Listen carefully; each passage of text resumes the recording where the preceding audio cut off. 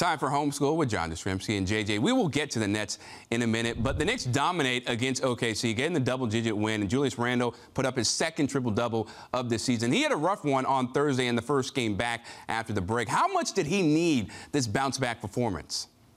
You know, Chris, I don't know if it's necessarily that Julius Randle needed the bounce-back performance. I think the Knickerbockers as a team needed the bounce-back performance. That was humbling the other night against Giannis and the Milwaukee Bucks. That was a whooping.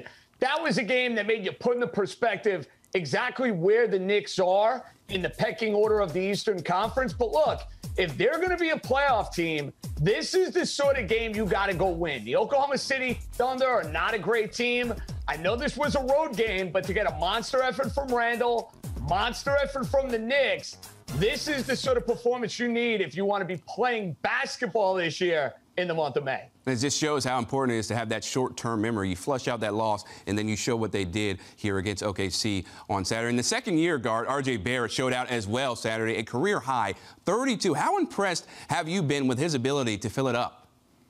Chris, I've always been an RJ Barrett guy. Listen, I have been leading the charge now for quite a while.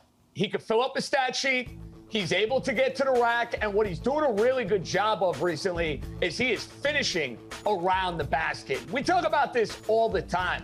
RJ Barrett can't even legally buy himself, a six-pack of beer. So the fact that, he's not even 21 years old should, show you, if you're a Knickerbocker fan, that you got to preach patience with a player like this. He wasn't going to all of a sudden snap his finger and be a top 10, top 15 player in the league. And look, it will always hurt RJ Barrett that he was in the same draft class as Ja Morant and the same draft class as Zion Williamson. That said, he's a hell of a player. He's made a big step forward here in his second year, and a whole lot of reasons to be optimistic and opportunistic, maybe, if you're the Knicks, about his game.